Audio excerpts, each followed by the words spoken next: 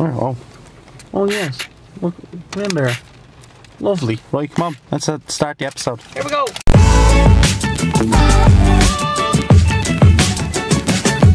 Hello, everybody, and welcome back to the Alright Podcast. Remember, it's not the best podcast, not the worst podcast. It's just the Alright Podcast. Hello, episode 81. Really? We done episode 80 last week.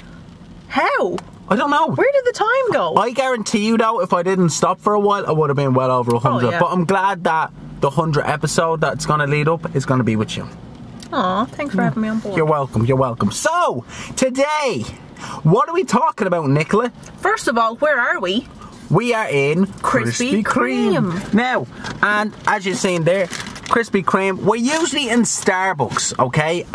We usually go to Starbucks every Saturday, and we sit there and we do the podcast, and we put the camera up on here, and we do it for a half an hour and so, and we have a little panini before. Yes. Oh, panini's But nice. this week is a very special episode. Yes, you know but why? why?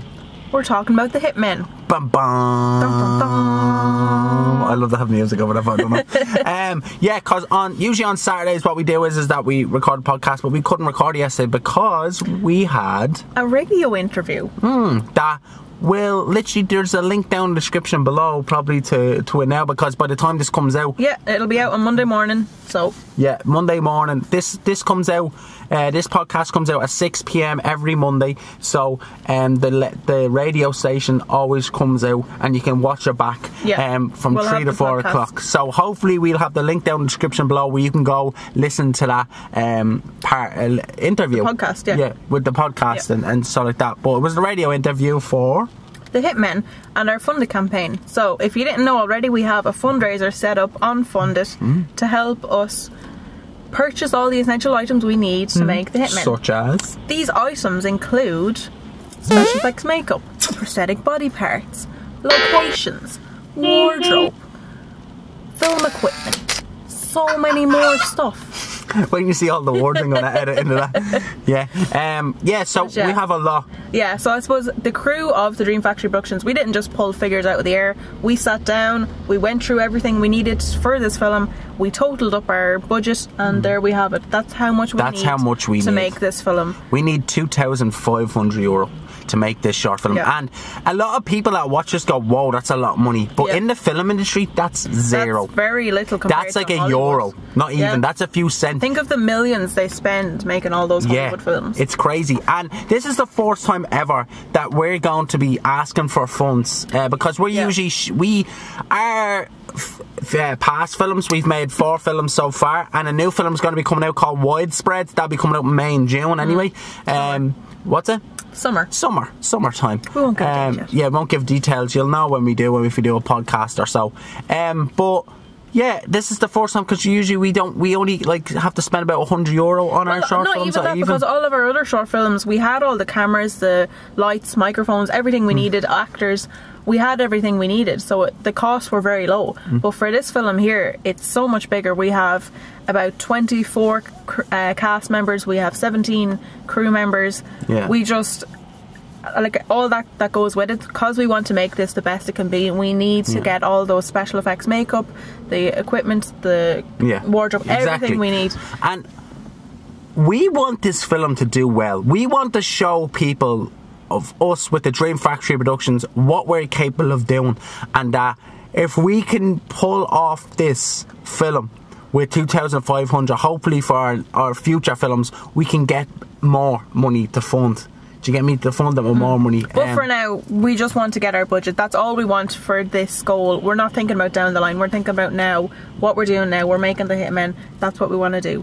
Yeah. So we want to try film that this summer, and get it finished and get it done, and for everyone to be and send proud it off of the it. film festivals. Yeah. We want to enter into the Sundance Film Festival, and that's a big film festival over in America, and I believe that every single person that we have involved are capable of helping us do that.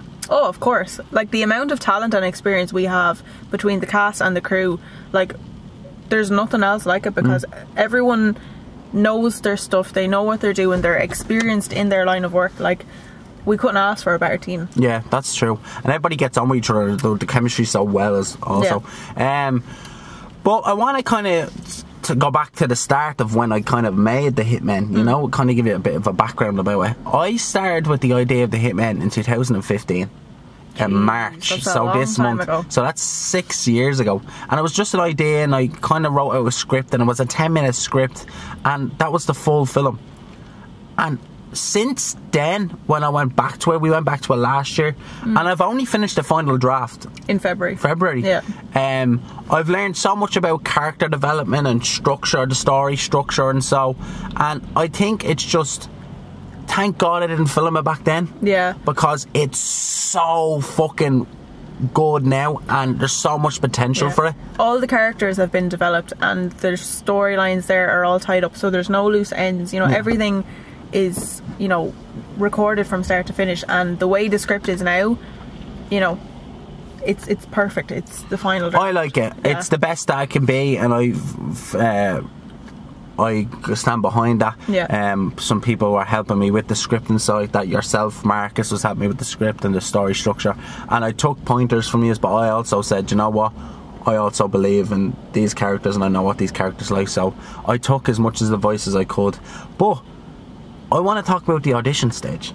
The auditions, yeah. So I suppose we started looking at the pre-production for this film in March 2020. Yeah. We had a group meeting, and, you know, we all agreed, right, we're doing, you know, we had just finished the lotto ticket at that stage, and we were moving on to our next project. So we said, right, we're going to do the Hitmen next. Yeah.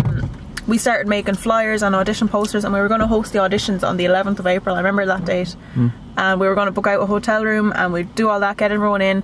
But lockdown happened, and we couldn't do any of that. No, and it was so sad, because we had this ready and going, and we, as you said, we made the flyers, and, you know, all the preparation. But that's what happens in a production. Yeah, you always will have a plan B.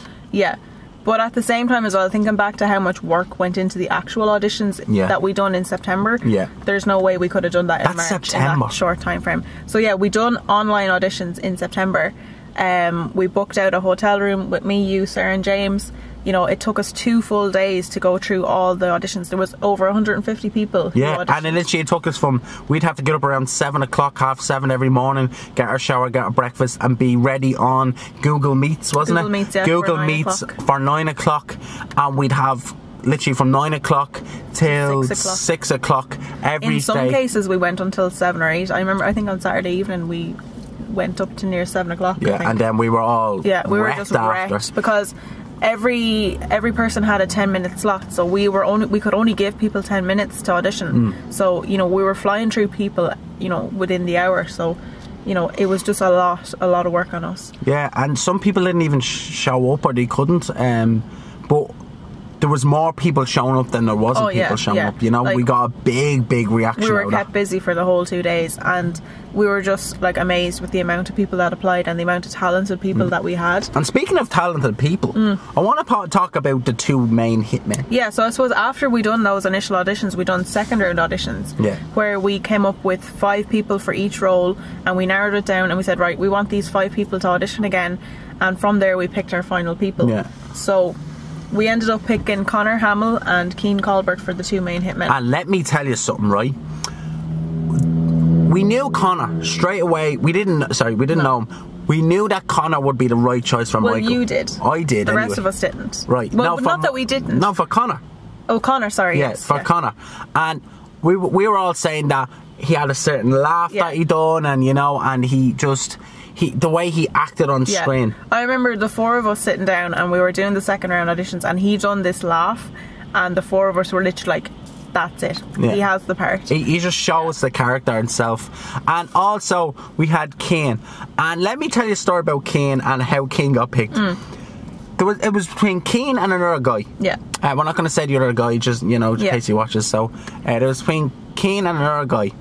And I knew, watching Keane's audition when he was doing it, I was like, he reminds me of a young Robert Sheenan, or Sheenan, I don't know his second name, I'm very bad. But he played Darren in Love Hay, he was in Misfits, he's the Irish lad, he's been in lots of films, he's in the Umbrella Academy. Is he the guy that says, for a slice of cheese? Cheese, yeah. Oh, yeah. He reminded me of him, right? Yeah. And I was like, he has timing, really good timing, the comic he can bring out comedy in it as well. Yeah. But we've also watched. We'll talk about this in a bit with rehearsals and so how rehearsals are going on. But I also knew that he could play a serious role as well, and you needed that for this film. You needed two types of people, to play that. And I knew they'd bounce off each other so well. Yeah, but I suppose you literally had to stand up on the chair and convince me, James and Sarah that he was the person for this role. I literally stood up and went, right, listen, I know we're going with this fella, but please, let me just say what I need to say about Cian, and then we'll leave it at that. And if you still feel strongly about the other person, then we'll leave it at that. And I got up on the table, I goes, he has good comedy time, and he used his facial expressions, the way he says it, the way his words are, the way when he talks with his dialogue, his voice goes up, and like the way he does things, and it's just certain look with his hair that's long back, and you proved us all wrong. I did prove us wrong, and I just want to say I proved us all wrong in case James and Sarah watched that. But I think you also did say, listen, at the end of the day, it was the right choice. It's your no film. one could do it better than... Yeah, you'd said it's your film, and if you want to do that, but if you want, we don't mind. And I goes, listen, we all do this, we're all in this together, so if you decide that, no, we won't get him, but I convinced you. And thank fuck I convinced you, because them two work so well together, and rehearsals are going so well. But also, there's a character called Michelle Robinson. And she's supposed to be, she's played by Rebecca Fisher. And what happened is that we needed to get someone that was kind of, small, not tall, small, innocent kind of looking, and they have to be beautiful. They have to be good looking.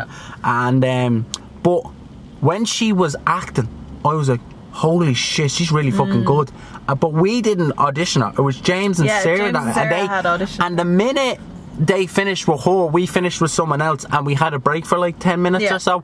And they came in and goes, oh my god, you need to watch this girl, she's so good. And we goes, right, let's see her. And we looked at her and we goes, right, well, she fits what we're looking for. And he goes, no, she's a really good actor. They literally they could not like recommend her highly enough. They were like, you have to pick her, like there's no one else suited for this part, you just have to. So we were like, right, fair enough. And then we went down and we didn't even get her to do second auditions, didn't we? No, we left it up to James and Sarah to decide, and they picked her. So thank God they picked her, because, as I said, with rehearsals, we'll get into it in a bit.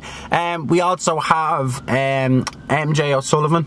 Also, that'll be playing old Ben Walsh. Old Michael Kelly. Which one? We don't know. You'll have to watch and see. So what happens is that he was very good. James and Sarah got him as well. They auditioned him. He goes, he's really talented, he's real good, and he knows what he's talking about as well when it comes to filming. So he has a lot of experience in film. But he seemed very professional, and for his character and that type of style and look that he has, and the way he can project his voice on screen, I was like, and that kind of, he can give that kind of intimidating look. I was like, I think that's right. He's perfect for the role. He's perfect for it. And we done that, but also we had to pick Joe Sharkey. Joseph Sharkey, or Joe Sharkey, whatever. I think he goes by Joe Sharkey. And he plays Mark Boyle, the counsellor. And I knew it was us. It was us. It was, And I goes, I have a really good feeling about him. I have a really good feeling. He did apply for the Hitmen as well. One of the Hitmen, but we just felt that Connor would have been more suited for the role. But then I said to you, I goes, listen, I really like Joe. I suppose we need to put him in as a character. When we were doing those auditions, we were only auditioning for the 6 main characters. So we have Michael Kelly, Ben Walsh, Old Ben, Vanessa, Michelle and Jake. So we were auditioning for those 6 characters. We didn't look for people for all the other characters that are involved. We said we'd look at those after, but there are 6 main characters, or 7. So when Joe Sharkey auditioned, we were like looking for a certain role as well, and we had said, right, he would fit that role of the counsellor. I know we weren't looking for him on that day, but because we knew the script, we knew that we needed a counsellor, and we were like, right, he could do that role, because the way his voice comes across, and he's real sympathetic, and he's concerned about all his members in the group. We were like, right, he would be perfect for that Yeah, role. I think so, and I think that he's very talented, so I wanted him in the film anyway. Yeah. I goes, alright, he's really talented. And the last one we have now as well was Vanessa Watts, and that's played by Kelly. Yeah. As well. And we found out that Kelly was really talented, and at the start we kind of had to, you know, with everybody we kind of had to guide people into certain and what way to act, and she picked it up like that. Yeah, she did. Picked it up straight away, so Yeah. she was really, really good. And because of the role she's playing, like she's playing a Russian woman, so to try and do a Russian accent is a challenge for anyone, because you know, you need to do it properly in order to, you know, convince the audience that you're Russian. Yeah. So she's after picking it up straight away, and Yeah. you know, she can play that part to a T. Yeah, so that's our characters, and that's the people that will be playing it. Also, we have one more, and we have our own man in the Dream Factory Productions, James Bourne, and he's going to be playing Billy O'Shea. Billy O'Shea, and that's a character to watch. That's a great character. That's a great character to watch. So We better stop before we give the whole story well, away. no. I know what to do. Great character. And James has now been learning his lines, and you know, because he has to balance being an assistant director and being an actor in a film, so yeah. it is hard. So well done to James. I sounded like the fella of Gogglebox. And overdue. Yeah, but that's it on them people. And when we started, when we finished all that, we've done rehearsals then. Yeah, so we started rehearsals in early January of this year, and again they're online, so we do those every Friday online. And initially, I suppose we ran through the script with everyone, so everyone attended for the first couple of weeks, and since then we've broke it out into scene by scene, so we're only asking those who are in that scene to join for that week. Yeah. So I think that way of working has definitely benefited us, because we get to work one-on-one with the actors for that scene. Oh, much better. Yeah, it's better for us and it's better for them, because they can ask us questions, we can give them advice, and it makes them become more familiar with their character and become their character. Yeah, like I realised that when we were doing the big, we would for about the first 3 weeks, so it's about 3 weeks, we read the whole script to everybody, and everybody would, you know, only be in one scene, so they'd have to like watch everybody else. So Yeah. I think the breakup of, we structured it out for 5 weeks. You structured it out for 5 weeks, and we were, as you said, we were able to focus on them people individually, Yeah. and be able to give them more support. Yeah. And we were writing down on the script, and then every time they finished doing their scene, we gave them feedback, and they took the feedback. Yeah. And their characters have developed so much since the first time we've done it. Like, we done rehearsals just last week on Friday. Yeah, so just before you say that, so for the first 5 weeks we've gone through the whole script. Now we're into our second round of 5 weeks. We just finished week 1 last Friday.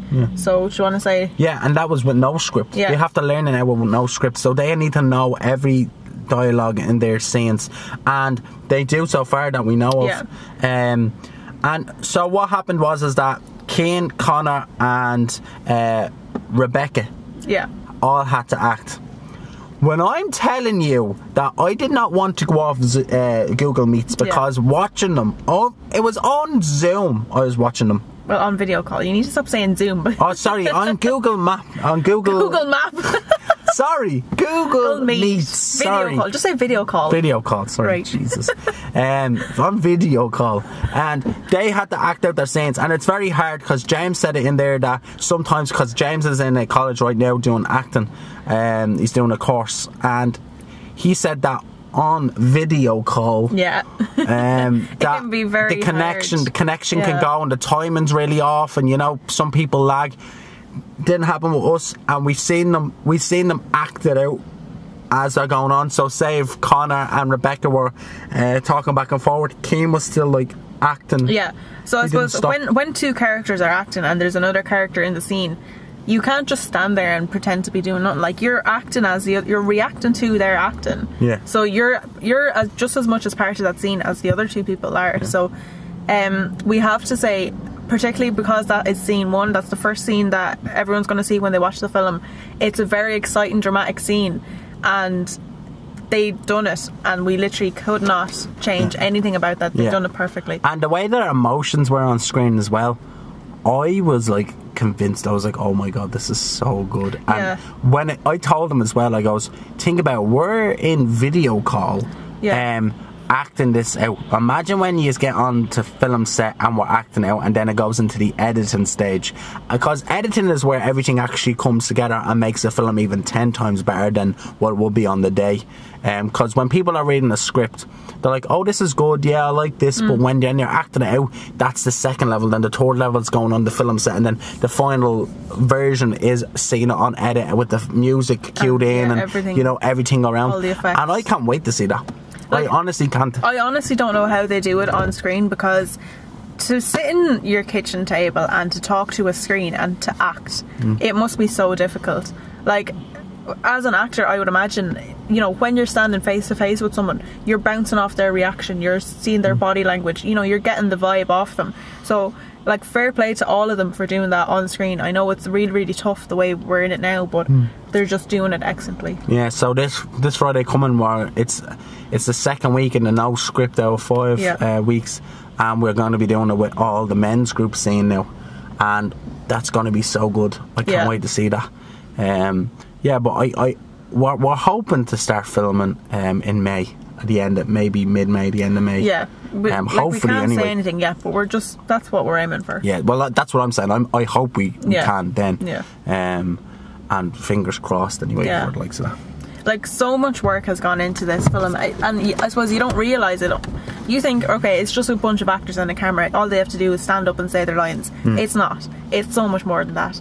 The amount of work it gets, like, for us as the crew, Jesus, the amount of work we go through, we have to think of locations, makeup, like act, and everything that goes with it. And every single week leading up to this, we're doing something behind the scenes, and the actors are learning their lines. We're trying to, for this fun day, we're trying to show people that it's not just right, we do this every now and again. Every single week we have meetings, we're working, we're doing this for nothing. No one's getting paid for it, which I'm sad about, because I wish we could pay people. If we could, we would, but we just can't. We don't have that money to pay people. But for future productions, I would like to pay people if I had the finance for it, but I don't know. So that's why I'm making these fundits, and hopefully for the next film, and so that we can raise more as well than what we're looking for now, so we can start paying people, and that's how I feel. I really do. So that's it. Like, what else? Did we miss anything? Not that I know of. Not that I know of. Like, that's our fun day. That's all we can say. Like, there's not much more to say than that. Yeah, like, I suppose I just want to say thanks to everyone involved, the crew and the cast. You know, without you, we wouldn't be able to do this, and I know the amount of work and dedication that everyone has given to this film, and we just, as a team, we just cannot wait to get on set and actually start doing the film, because so the chemistry that we've all developed with each other so far, it's like we know each other already, and we haven't even met half the people yet. So I know when we get on stage, it'll be like we're meeting an old friend, because it's just, we're ready for it. Like, we're not ready for it, but we're getting there, and when we are ready for it in the next couple of weeks, we all just want to get out there and do it. When we get on film, when we get on set that day, no one's going to be nervous. Everybody's going to know each other, because we know each other. All of us know each other the past 5-6 weeks now. Yeah, we're talking to each other every week. You know, we're video calling. You know, we're familiar to each other now. And I think chemistry is the most important thing when it comes to cast and crew, and also when we're working together. That's for me anyway, because I'm the writer of this, and I also directing it. Yeah. And what I'd love is that while we're on set, everybody gets on with each other, and everybody's familiar, and everybody knows everybody's name. Yeah. It's not awkward. They're not showing up in the day trying to say, oh, hi, how are you? And they meet then. It's great that everybody knows each other now. Yeah.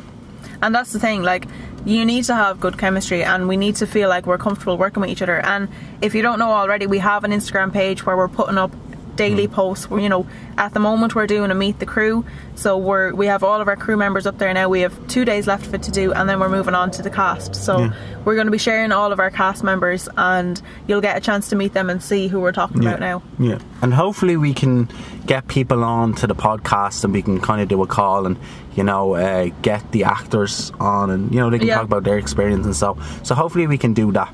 But until then, we'll just have to wait and see, and wait this whole thing out, and just keep doing rehearsals. And as I said, hopefully by the end of May we can start filming the 4th scene at least, and when we start off, so because it's I can't wait. It's really so just to recap, we've just finished our first week of our fundraiser campaign. It goes on for 5 weeks. It finishes on the 12th of April. So we're going into our second week now, and we really appreciate anything you can donate. We'll leave the link in the description, and please check it out if you can. You know, we thank you from the bottom of our hearts, and without you we wouldn't be able to produce this film. Yeah. Well done, Nicola. Well done. Yeah, so we're going to leave it there for today, guys. I know it's like probably, 5 minutes short or so, but that's everything we have to say to you about our funded campaign and our next project. And we have future projects that we're going to be doing. I have 2 short films already written and planned out, and after this film is finished, we're going to go on to them. We're going to give ourselves about a month's break anyway. We all deserve it after all that work we're doing since bloody September. But for now, we're focused on the Hitmen. We're not thinking about down the line. We're thinking about the Hitmen. I'm always thinking about down the line. Don't mind her. I'm always thinking about down the line. You have your head. I always have my head all the time. In the future, the present, I'll stay there for a bit, but now I'm gone. So yeah, the Hitmen, link down in the description below. Also, please go check it out. Our Instagram's down below also. And I also think that we are in the newspaper also. We're going to be in the Echo newspaper on Thursday, the 18th of March, so check that out as well. As we said already, our radio podcast will be out on Monday, the 15th of March at 3 o'clock, so check those out. We'll leave the links to those as well down below. So right, guys, thanks very much for listening to another episode of the Alright Podcast, episode 81. We literally have 19 more episodes till 100. Jesus, that's mad. I wonder what we're going to do for 100. We'll come up with something special. Yeah, we'll have to for the 100th episode. Probably get a few people on. Imagine that in a room. That'd be so good. Right. Well, guys, thanks so much for watching. This has been the Alright Podcast. My name's been Anthony. This has been Nicola. Remember, it's not the best podcast. It's not the worst podcast. It's just the Alright Podcast. Guys, thanks for watching. Peace. Bye.